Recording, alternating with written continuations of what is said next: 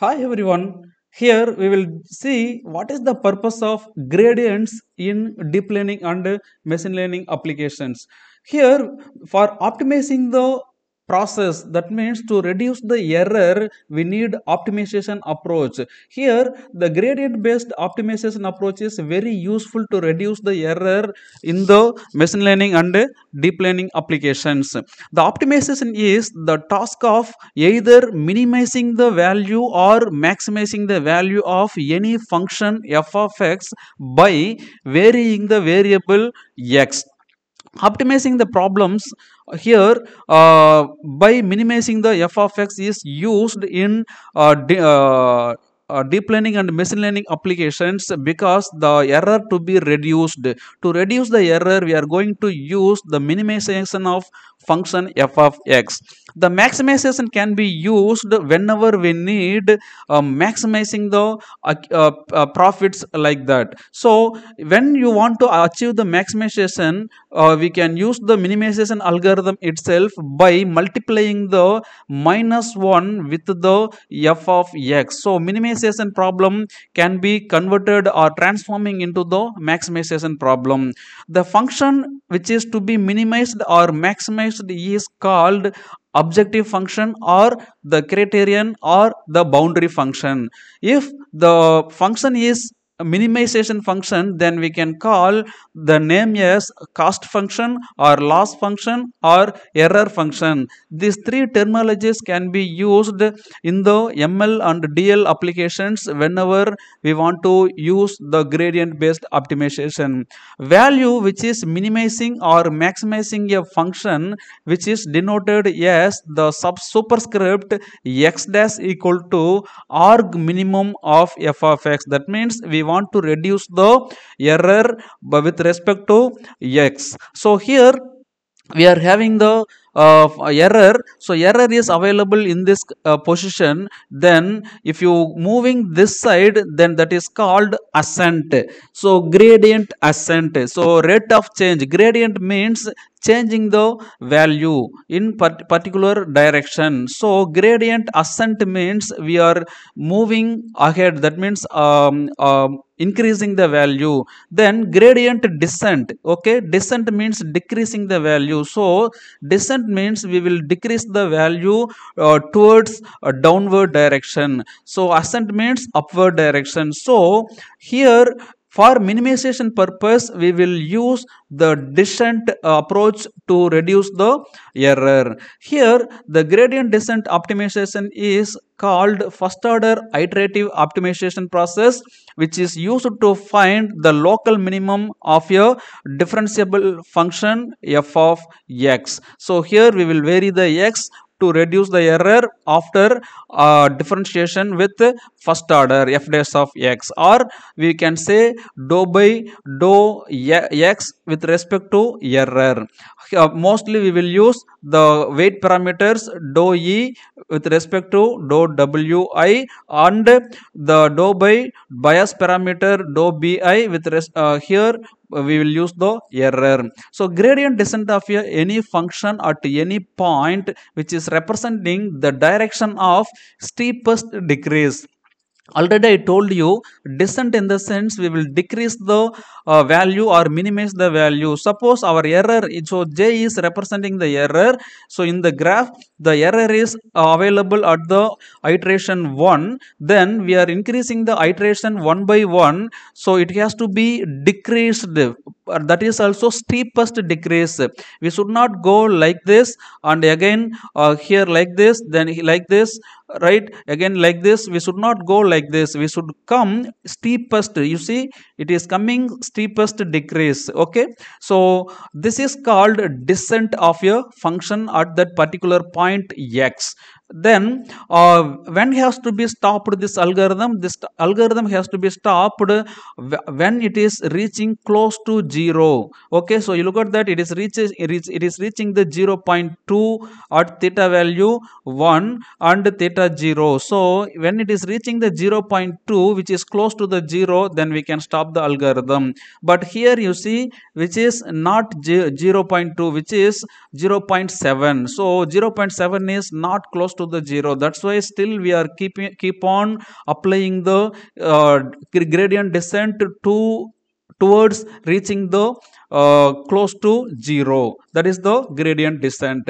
Then another one, optimization for maximization, gradient ascent, which is a function at any point which is showing steepest increase. You look at that, our error is available here. The either it has to go this one or this direction or this direction. Okay, so here which is using the direction, steepest direction, this one towards a, that is called ascent of your function at the particular point. So gradient ascent, in the sense the rate of change towards the steepest direction, is called gradient ascent. And we will use the example for linear model. Okay, linear model will use the linear function. Here we are using the w1 x1 plus w2 x2 etc, wn xn plus bias b. So it can be represented w transpose x plus b in the deep learning or machine learning model. So using this function we can calculate the y dash. After calculating the y dash, that is the predicted value, right? So from the data set we can calculate the predicted value, and we will compare the actual value. So here data set is having the actual value here y and predicted value y dash. So after finding that, we have to calculate the error between the predicted value and the actual value. So after calculating the error, we can apply the gradient descent to minimize the error. So this model is always needs a lower error and maximum accuracy. So when we will get the maximum accuracy by minimizing the error, we will get the maximum accuracy by reaching the local minima or global minimum by using the learning rate alpha. So you assume our error is available in this place. So either you have to go through this distance, this is one local minimum, this is another local minimum. So which one will be giving you the best value? So gradient descent will reach the local minimum. Okay, any local minimum, that may be higher or lower value. So here we will use the learning rate for stepping purpose. How can we apply this gradient descent algorithm? By using the convergence theorem. So initially we will assign the values randomly, right? So w0, w1 etc, wn will be assigned randomly. Then we will have the data set x1 x2 etc. So here we will apply this formula, then calculate the error. So after calculating the error, you will get the value j. So now we have to check either it is perfectly classifying or not classifying. If it is not classifying only, you will get the more error. Then we have to update the weights by using gradient rule, by updating the weight parameters. So new parameter equal to old parameter minus the learning rate alpha and gradient with respect to wi of the error. So it can be represented by using partial differentiation, first order partial differentiation, dou j divided by dou wi. How much time we have to keep on do that? You look at that, if error is available here, we have to keep on do that iteration 1, iteration 2, iteration 3, iteration 4, iteration 5, iteration 6, here iteration 7, it is reaching close to 0. So at the iteration 7, it is reaching close to 0. So until reaching the slope which is close to 0, we have to keep on repeat that process by updating the parameters wi. So this is the way to perform the gradient descent. So here the alpha is playing major role to reach the value which is close to 0. That is the converging point. If alpha is very small, then model will take some time to learn. Okay, you look at that, this is the small learning rate.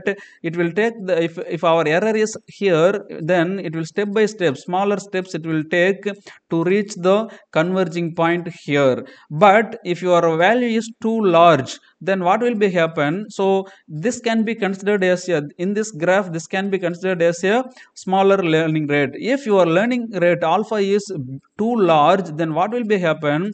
You see our error is here at initial stage. Then you look at that, it is not selecting the steepest descent, which is selecting the horizontal method slightly angled. So if your error is here, then it is not going down, it is going this way. Okay, then after going to this way, then it is going this way. Actually we need not to go like that, then it is going this way. So you see we are not going towards the down, which is close to zero, which is going somewhere else. So the convergence point you cannot reach quickly when your learning rate is too large. So we will take much time to reach the converging point, that is called minima, local minima or global minima. So this is the purpose of learning rate in the deep learning and machine learning applications of gradient optimization.